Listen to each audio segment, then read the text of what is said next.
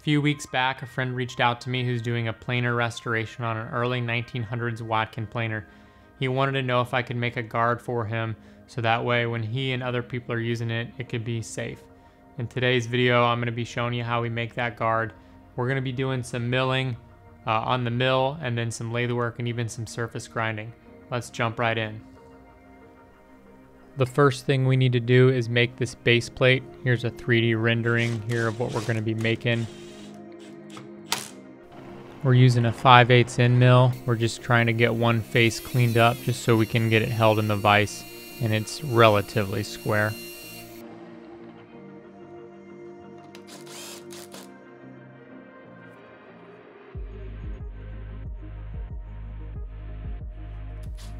The first step here is going to be drilling the holes, making sure everything is aligned. If we reference the diagram, these holes need to be about 4 1/4 inches apart. We start by getting everything spotted, and then I move over to a 1/2 inch drill. Typically I would step drill this, but the accuracy is not that important here, so just going to a 1/2 inch bit is no problem.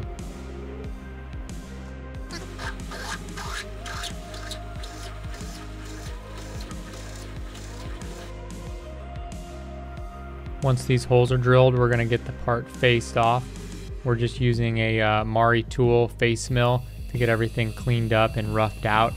We're then going to move over to a fly cutter and take a pass with that just to make sure everything has a pretty nice finish. The fly cutter we're using here is pretty basic. It's just a cheap Chinese unit. I'm using a piece of brazed carbide. It does the job. I tried to get it honed up as best as possible, but we will go over this with some Scotch-Brite so the surface finish isn't that crucial. Although unusual, I'm trying a new technique out. Basically what I am doing is I'm using a scribe chucked up in the mill to draw some precise outline marks. These marks are going to help me line up the next piece that I'm welding on. This part calls for an elliptical shape. I designed this in Fusion 360 and then printed out a 1:1 scale ratio so I could trace it out, and then took it over to the small portaband to get it trimmed out.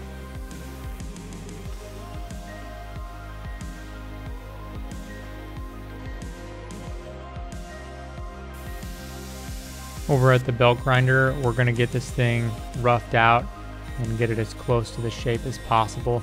Using a 24 grit belt, something super aggressive, just try to get that material hogged out as quick as possible.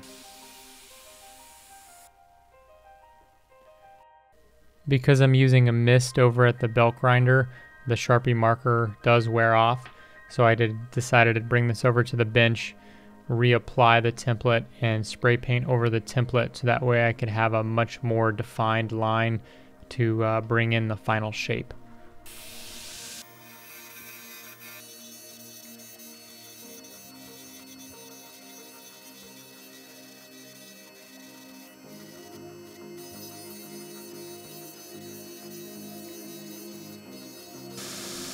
Now, because this is a true ellipse, getting a perfect radius on this to match the drawing is the challenge here.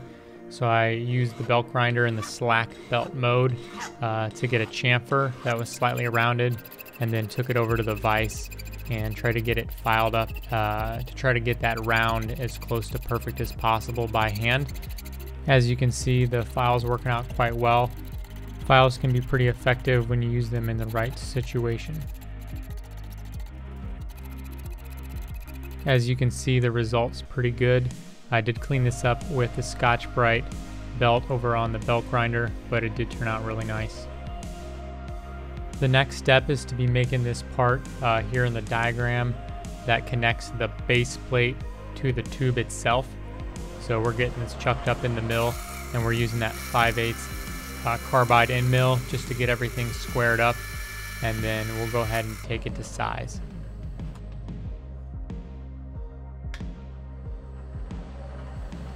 We're going to be welding this plate to that base plate we made in the last section. Right here I'm going to be notching out this plate on both sides to allow plenty of room for a very thick weld bead. That way, once the weldment is done, we'll be able to take it over and remove the welds to smooth everything out without sacrificing the integrity of this part. Over at the bench, I have this propped up on an aluminum block to mitigate the warping, and I just laid down a root pass here for the TIG. We bring it back over to the mill so we can get the bulk of the weld removed and get everything smoothed out. This is a Mari tool 1/2 inch end mill, and I'm making several passes. You can kind of see here there are a couple inclusions in the weld, which I'm going to come back and clean those up by just tack welding those in and smoothing them out.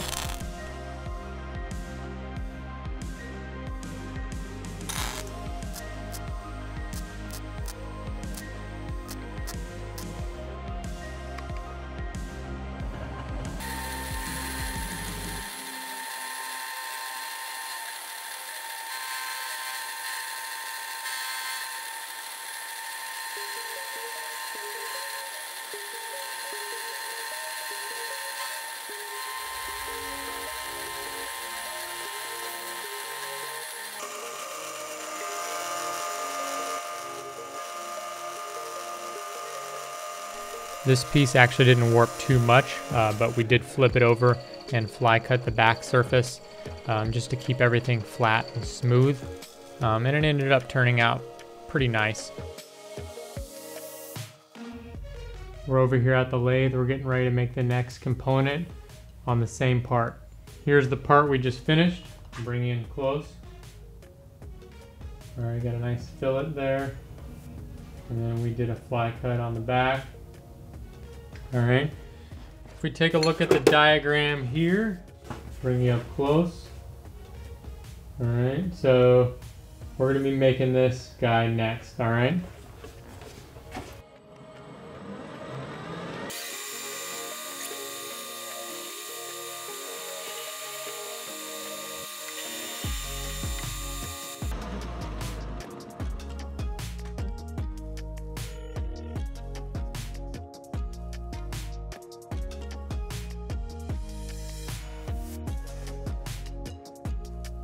We're starting with an outer diameter a little bit less than 2.5 inches. I'm gonna get the outside turned down and then the front faced off, and then we'll slowly progress to the point where we can get the hole drilled and go from there.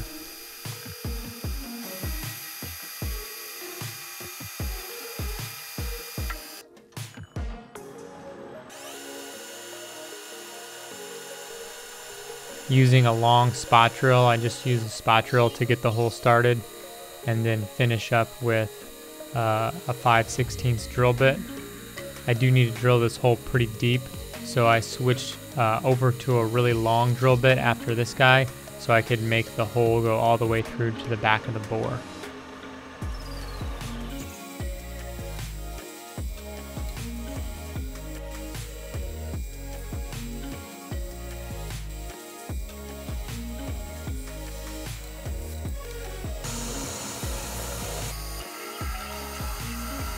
We're using a really large taper shank drill. I believe it's 1 5/16. It seems to be working well once I got the speed slowed down, and then we're using some mist coolant just to try to keep the bit cool and just try to keep the drilling nice and smooth.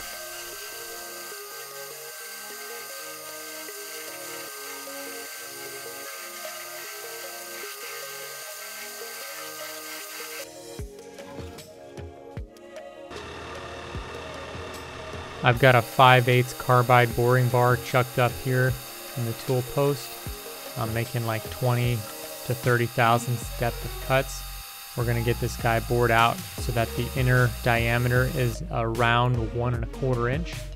I'm using these internal telescoping bore gauges to just check my dimensions and make sure I'm on target.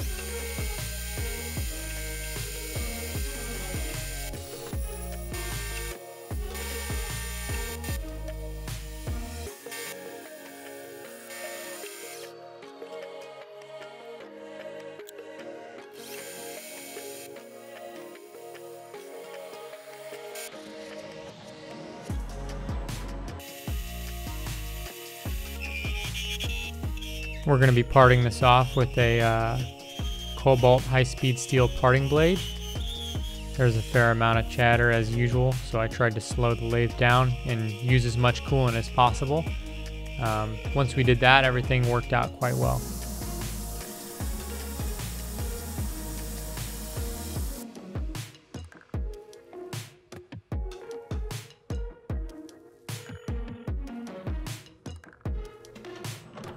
We've got this 1-inch piece of steel chucked up in the forejaw. We're going to be using this to make the bung on the side for the handle to screw into. So we just started by getting that guy spotted and then drilled with the drill bit. I believe it's also a 5/16 for the pilot. And then we're going to move up to a 27/64, which is the drill size for the 1/2-13 tap. And then we'll get a hole tapped and then get it parted off.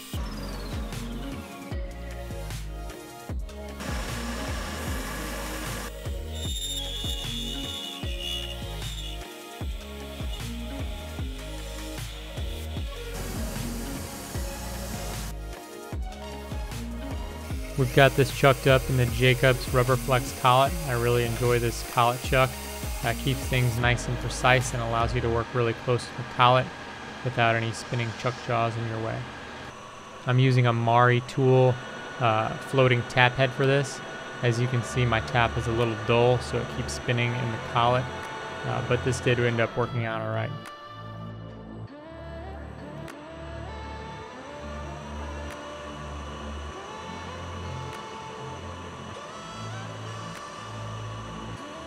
This is a final shot of the bung with the threads on the inside. It ended up turning out really nice. Initially, my plan here was to press this bung in about 1/4 of an inch down into the pipe and then go ahead and do a socket weld around the perimeter. What you're going to see is you're going to see me drill the right size hole to press that in there, and then a clearance hole, as you can see right here, for the screw to go through. But eventually I decided that I was going to press it in and make the press fit be what holds the bung in place, because I thought it would look nicer. All right, we've got one shot to do this. We made this large pipe here that we're going to be pressing this bung into. This hole diameter on this guy is about 1.5 to 2 thousandths smaller than this guy here. I stuck it in the freezer so we could try to shrink it a little bit. I'm also going to hit it with some air upside down, try to get it a little bit colder, and then we'll see what we can do.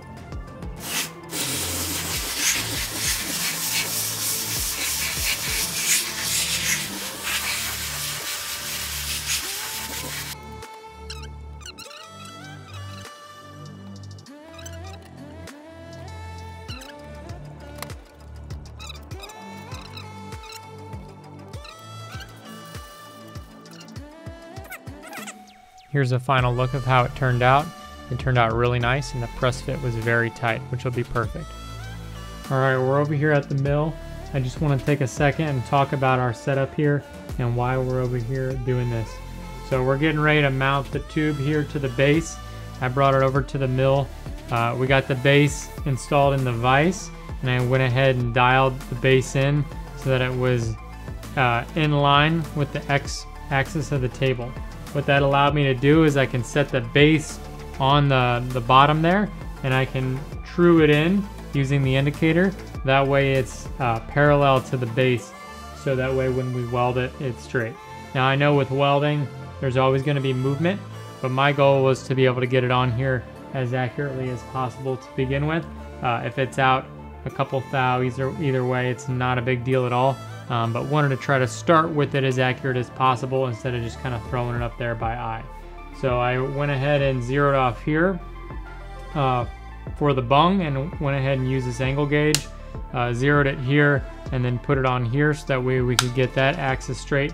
And then I ran the indicator along the back side, and we're within about 1/2 thousandth of straightness to the base. So we're going to come and tack this in place, and then we'll bring it over to the bench and weld it out and go from there.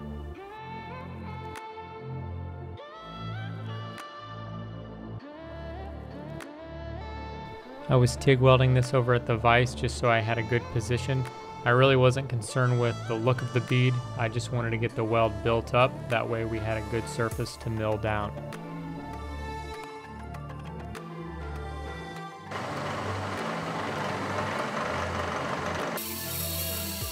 similar to what we were doing before.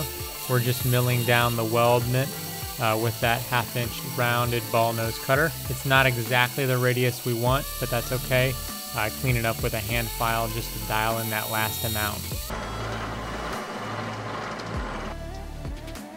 After cleaning it up on the belt grinder with a Scotch-Brite belt, this is the final look. It turned out quite nice and will be more than adequate for something that gets painted. Alright, so we're going to be making a custom handle for the sidebar. We're going to be doing it out of this threaded rod. I wanted to do something that was hardenable, so that way we can harden it because it's going to have some threads. And I'm assuming that whatever this was made out of was a fairly hard material because it's used for thread. But we're going to turn this down and make like a vise style handle with a sliding pin. So let's get this guy going.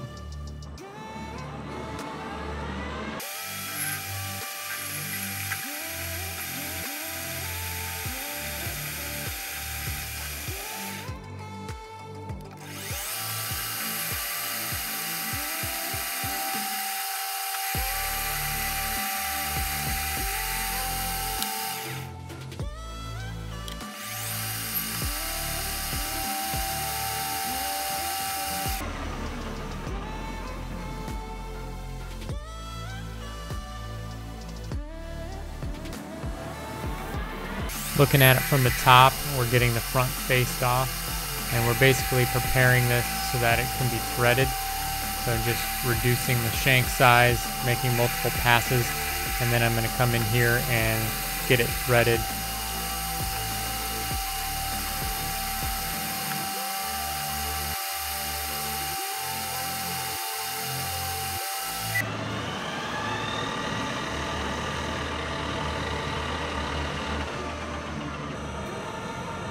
I'm using an Aloris tool post threading attachment, and I'm using a technique from Joe Piezinski where we run the lathe in reverse. That way I'm not threading up to a shoulder. It works quite well, and I just made repeated passes, about 5 thousandths each, until I got to the place where I could check the diameter with a nut and was happy with everything.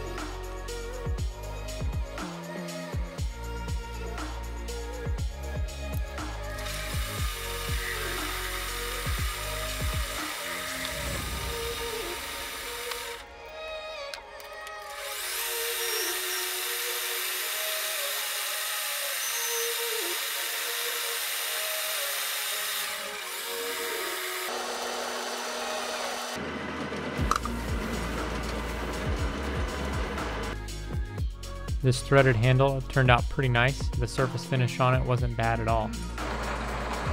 Over here in the mill, I have this mounted in an ER40 collet block. We're going to be doing a cross hole for the sliding pin. That's what we're drilling now with a carbide end mill.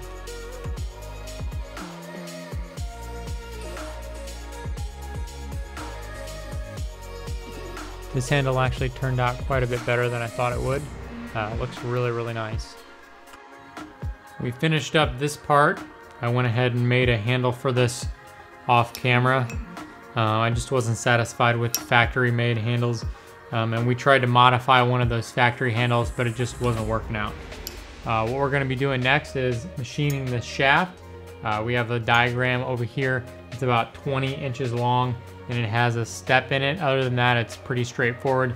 It does have a relief, kind of like a D profile in the step down, just so that it can be gripped kind of with this here and it doesn't rotate. We're gonna get to working on that shaft. Let's get to it.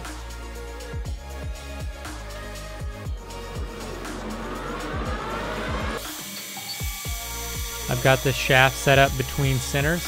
I had a little bit of run out across that distance, but it wasn't really an issue because we're getting it turned down. And I'm just using a negative rake insert to get the roughing done. And then I follow it up with a positive rake insert just to get everything smoothed out.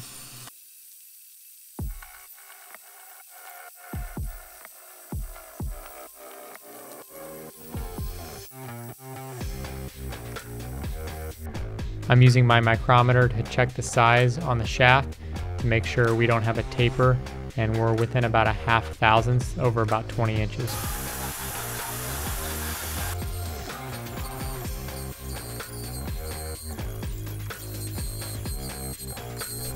Parting the end of the shaft off was a little bit of a bear. Because it is so long, I didn't want to part it off completely and have it fall. I could have set up a steady rest, but instead I just parted it down to a small nub and then off camera went ahead and sawed it off.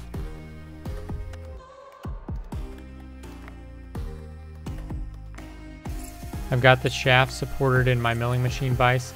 I just used some tape to hold on some cardstock as some quick vise soft jaws, and then we're using a 5/8 end mill here that's carbide just to go between the jaws and start milling out this relief step. It really wasn't that difficult. The hardest part was just making sure we had the shaft trued up in the vise.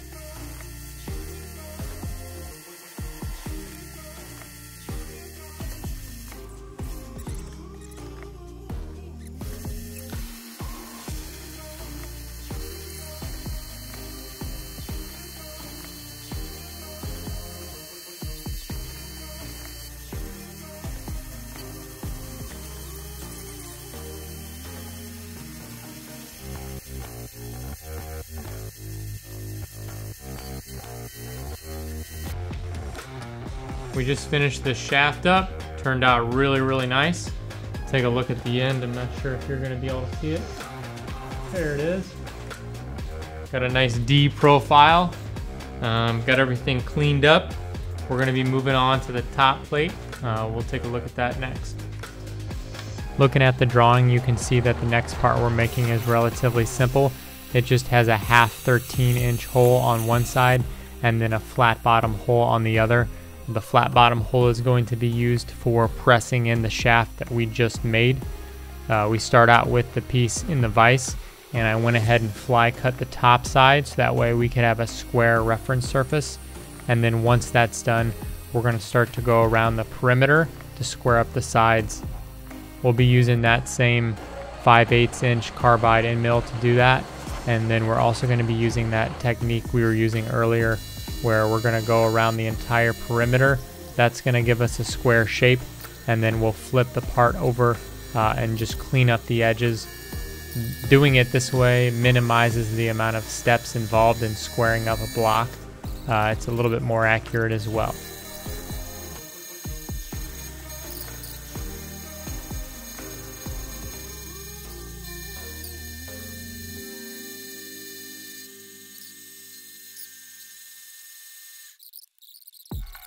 I wanted to just double check the accuracy of this method, putting it on a set of parallels.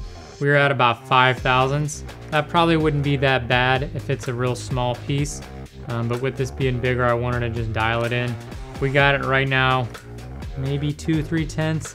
I don't want to spend all day. I know that's way good enough, but it varies across the surface. So from this end to this end, it's anywhere between 1/10 to 5/10, way good enough. So we'll keep it there and we'll go from there.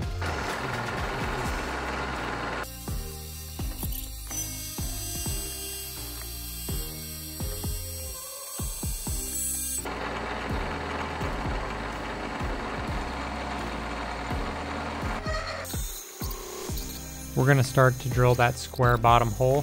I'm using an end mill, a 5/8 end mill to start, and then we're switching out to a 1-inch end mill.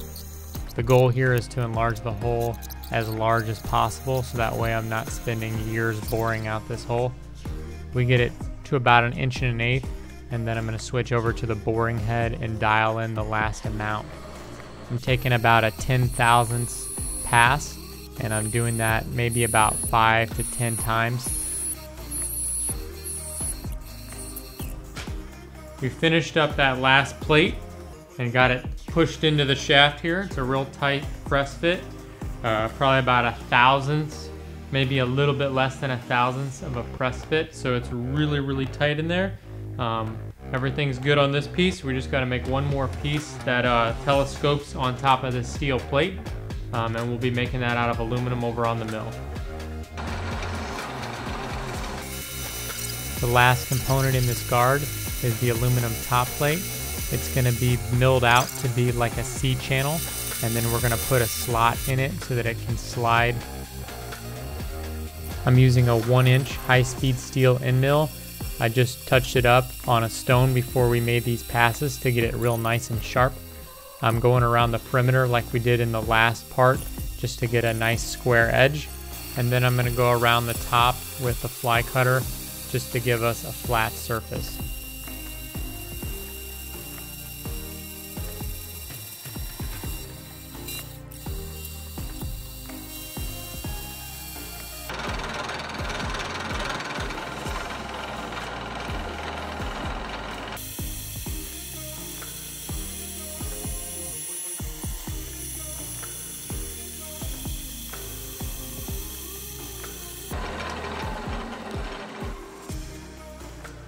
Using that Mari tool shell mill, I'm going to come in and just trench out as much material as possible.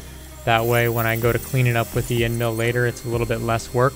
Now these are the same exact inserts I was using earlier, which are designed for steel. So I didn't think this was going to work out that well, to be honest, but the surface finish is quite a bit better than I thought it would be. I was experiencing some chatter at first, but that was because the part is sticking out past the vise. So I was able to make up some makeshift machinist jacks just to keep the deflection at a minimum. And once that was done, the surface finish was a lot nicer.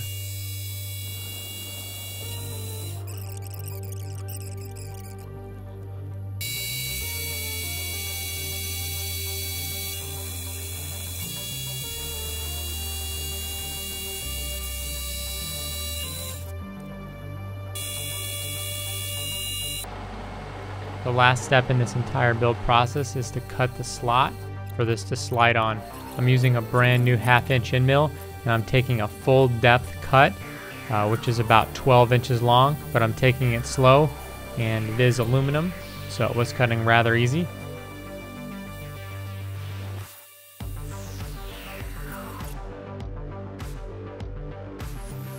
Well, we finally finished it. I got it in my hands here. It's kind of large. Kind of get it up here, rotate it around so you can kind of see it all together as one piece. It's complete. It turned out really nice. Took quite a bit of time to make, but that's fine. Anything great takes a lot of time. One of the things that he is not aware of is I made them this handle. We talked about using like a kip style handle, which I was gonna do, but when I put it on there, it just didn't look right. So although he didn't tell me to do that, I just did it for him because I think it looks better. Other than that, I am waiting on O-ring. We're gonna put an O-ring down here where this rod attaches to the boss. That way when you lower this down, it has a nice cushioned feel as opposed to just like a metal smack. And then up here at the top, I have a bolt just temporarily. We have a threaded knurled knob coming from McMaster-Carr that should be here probably today. So, but other than that, we're all done. I'm gonna get this shipped out. Hope you guys enjoyed the build process. It was definitely a challenging one, but we were able to get it done. All right, if you have any questions, comments, please post them down below, and we will see you in the next video. Thanks, guys.